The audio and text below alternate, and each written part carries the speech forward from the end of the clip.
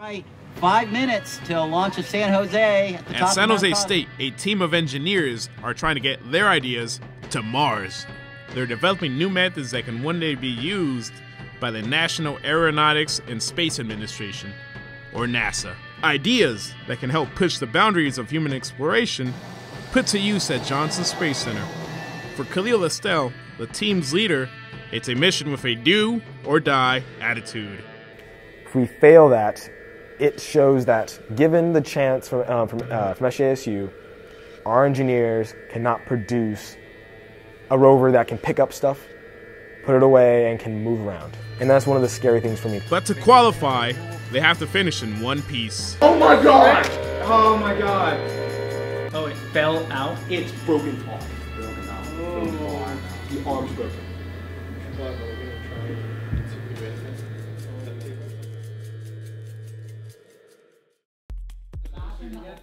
For the better part of 2015, as many as 20 San Jose State mechanical, computer, and electrical engineering students pulled together their talents and skills to build a planetary vehicle designed to explore the surface of Mars on some future NASA mission.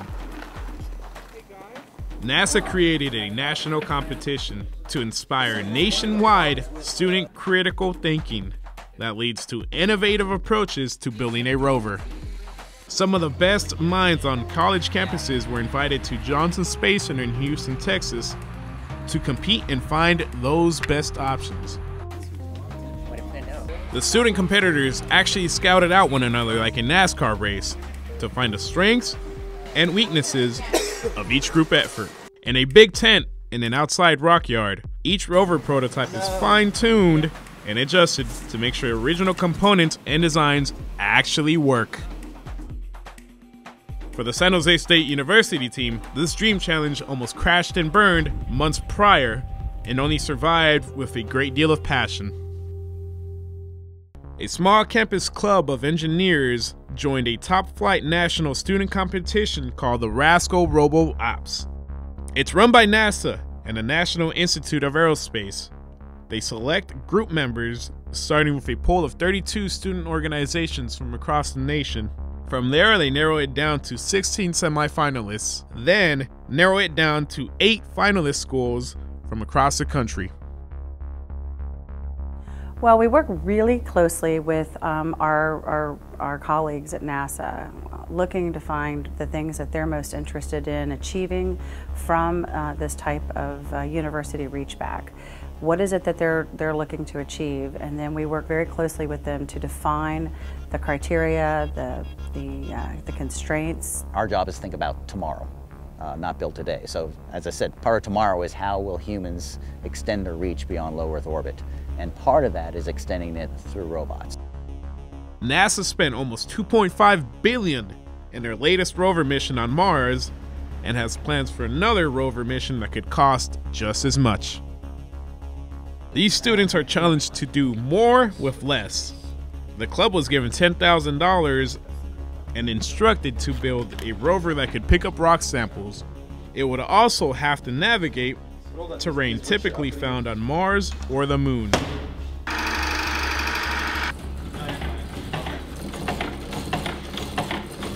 Both NASA and the NIA have adopted techniques developed during the student competition for real space exploration missions. We're trying to get people's innovation. We want to get people who are thinking outside the NASA box with ideas. Not only ideas about what robots would look like or what the technology would be, but how to operate them. And they are really designed to help NASA get fresh and innovative approaches from the academic environment, the students and faculty advisors. These are typically far out and far-reaching, revolutionary type of concepts that NASA's looking for interesting and innovative insights and approaches to solving. Labrador-1 uses a rocker bogie suspension, just like the one seen on the Mars Curiosity rover. It uses 2 cameras, one located in the front and another that automatically balances itself. Of its systems and components, NASA expressed strong interest in something called a universal gripper. The yellow funnel that seems to have a balloon attached to it is actually designed to pick up objects using suction power. It's very noisy.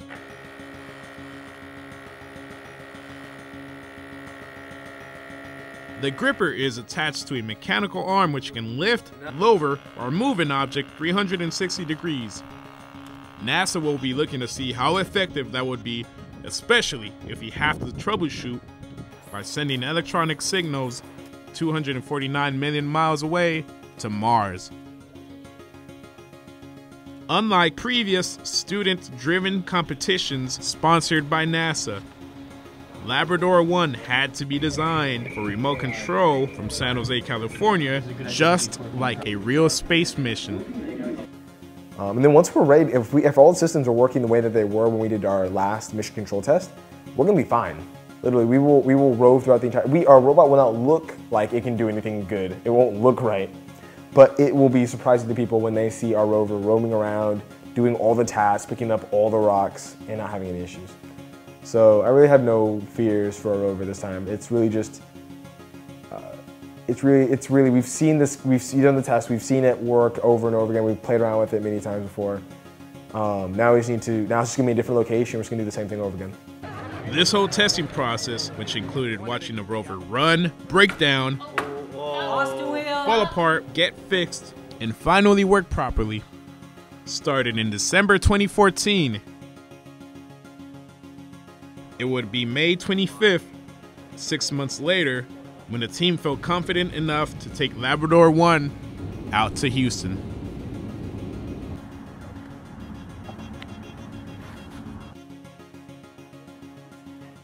The team arrived a day early.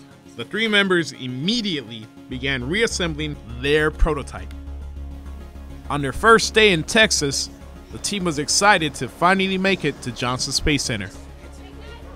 NASA tells all of its competitors to build as light as possible because in a real space mission, weight is an important variable in space travel. The rules say the heaviest rover is the first one to compete.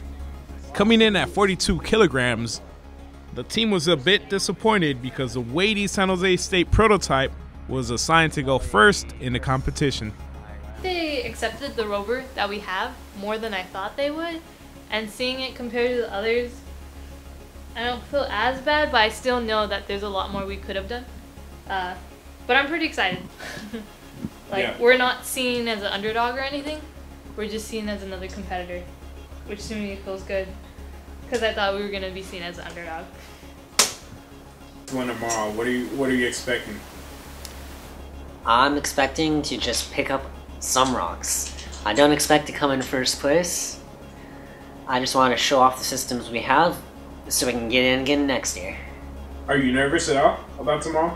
Honestly, I'm the type of person that doesn't really get nervous or anxious because I know it has to be done, and that's just what has to be done. And so you either do it or you don't. Try your damn hardest to do it. I wish we could have done more testing. Train's wrong. Yeah, I wish we did more training in terms of mission control, but with the amount of time that we had to work with, I'd say I'm pretty okay with it.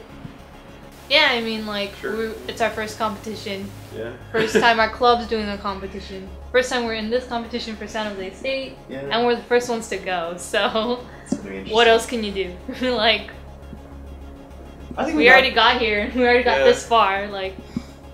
This is the moment we build it up to. Yeah.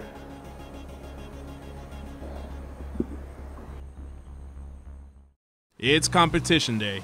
The entire group heads to the rock yard for the first run of the week.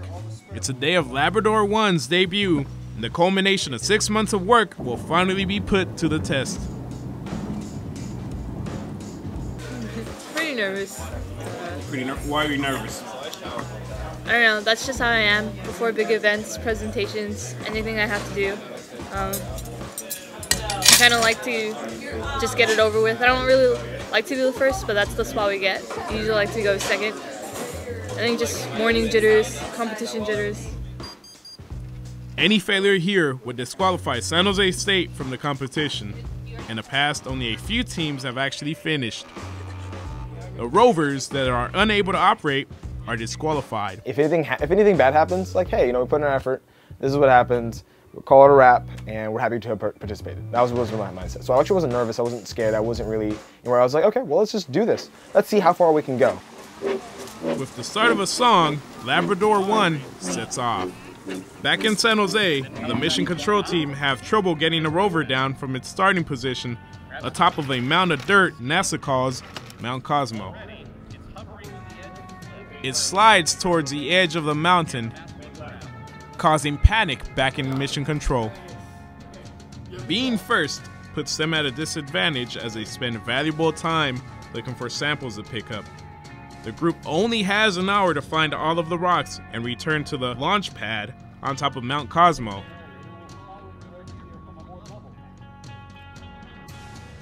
They have 3 areas to explore and dig through for samples: a desert sand area, a simulated cratered moon zone, and a Mars rock field.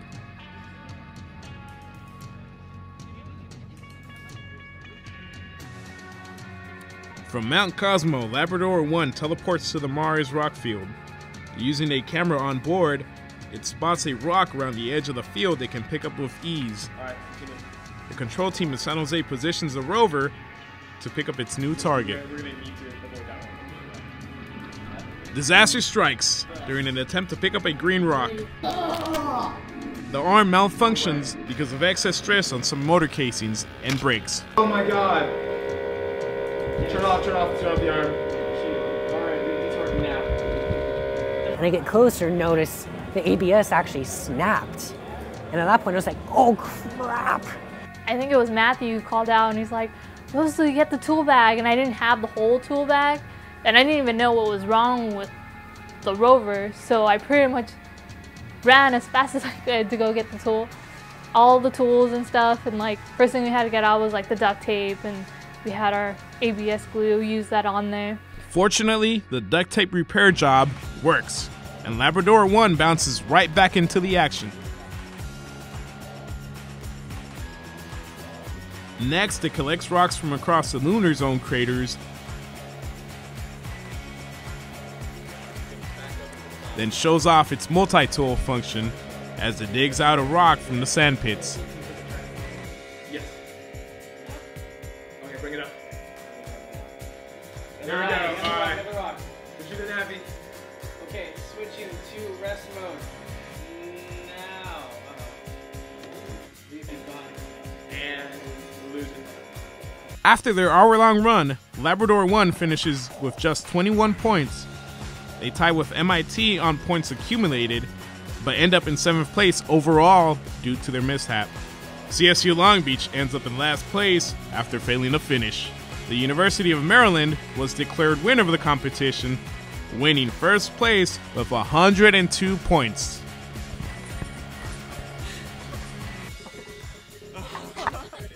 Duct tape. Look at him! Oh. Team San Jose State was not discouraged after finishing 7th. Oh my god. I'm proud to say that this thing is our first rover. Regardless of how it looks, I think that the fact that it functioned and did its work, I'm happy with that. For the robotics club at San Jose State, RASCAL Robo-Ops presented a chance to improve their skills and work with the brightest minds in the country. But it marks a turning point for the up-and-coming club and its engineers as they move on to new projects and new opportunities. We are redesigning a rover and just reevaluating all the features and just finding out exactly what we want to use to have the most optimal, efficient, best system. So we're going to do the competition again. We've been spending the we'll spend the entire summer working on the rover, working on the next year's rover. It's going to be completely different from the rover that we sent into the competition. And that's the idea for next year, is to build another rover, Labrador Mach 2, enter it back into the competition, and next year optimize the hell out of it and make sure that it not only, the previous year was destroy MIT, this year is destroy everyone, and that includes NASA. 6 months of laborious effort pay off for the robotics club members of San Jose State. Their prototype rover survives its first ever trip to Houston, Texas, in a rigorous competition where even a possibility of finishing is a matter of luck. but now the foundation for success has been set. With that, I feel as if I can build a strong team and we can go out there and at least be extremely competitive with everyone else. So yeah, hopefully with the support and hopefully with a room and hopefully with a new fresh outlook and a fresh start, we can build up robotics at SJSU. Now the members of the club have their sights set on a new Mars challenge, and with it, a second-generation rover. Labrador-2 is the actual spaceship that's coming down to destroy you. That's the idea. We want Labrador-2 to be the one that goes in there, tricks the entire competition thinking, okay, well they did this well this time. Natural progression for everyone wants to go like, kind of like this on the next go. We want to just be bam right up to the top. In 2016, a new set of campus engineers will take over, develop a new design, and join a new competition with higher stakes. Next stop, the University Rover Challenge in Utah. And another chance to inspire the next team from San Jose State to take their ideas and dreams to Mars and beyond.